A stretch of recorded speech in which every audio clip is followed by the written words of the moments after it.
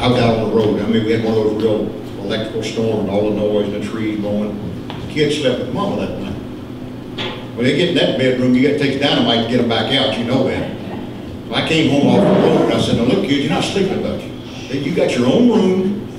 You sleep in your room, you sleep in your room, and I sleep with mom and daddy, it's our room. Not gonna do it. That weekend I worked up in Toronto. I flew up there and flew back. Back then your family could meet you at the airport, right when you got off the plane. I'm getting off the plane, there stands Chris, 3 years old. Hollers, Daddy, Daddy, guess what? Nobody slept with mommy while you were gone.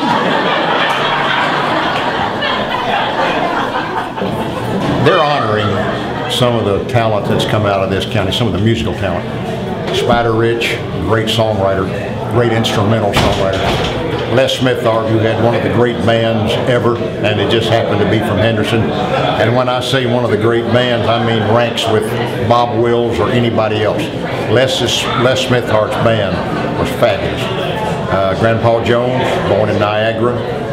And luckily they're including me in the group, and I'm glad. So, my name is Leanne Tipton. I'm the events field coordinator for the Depot Community Room, and we have a new exhibit on Henderson's country music legends that we have on display now, and the grand opening is tonight. And Jim Owen, who is a singer, songwriter, actor, and entertainer, is here tonight. He's from Roberts, and he is going to be giving us a performance, and that's just to kick off our exhibit. And we're really excited about this exhibit. It's a fun time period in Henderson's history. Humor is a big part of my show. But growing up in Roberts, you had to have a sense of humor. You had to. So we're going to laugh tonight, do some of the songs I've written. I've been very lucky, written songs for major stars of yesterday. Not too many for today. I've got a hit now by Alan Jackson and Martina McBride on Louisiana Woman, Mississippi Man, but not too many of the modern day. Every now and then they'll record one of mine, but it's more in the past. But this is fun for me. Get to see some people I don't get to see very often, and that's a thrill. That's what I'm doing tonight. Just going to sing some of my songs, tell a few stories, laugh for a while.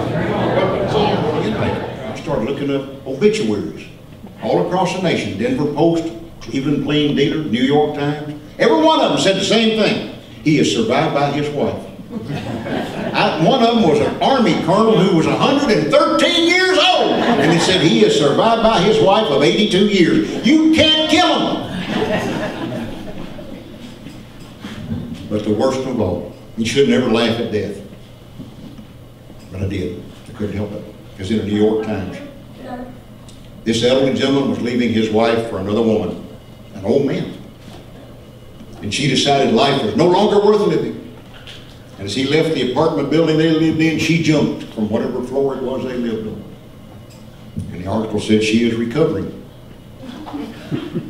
However, her husband, whom she landed on, was killed instantly. He is survived by his wife.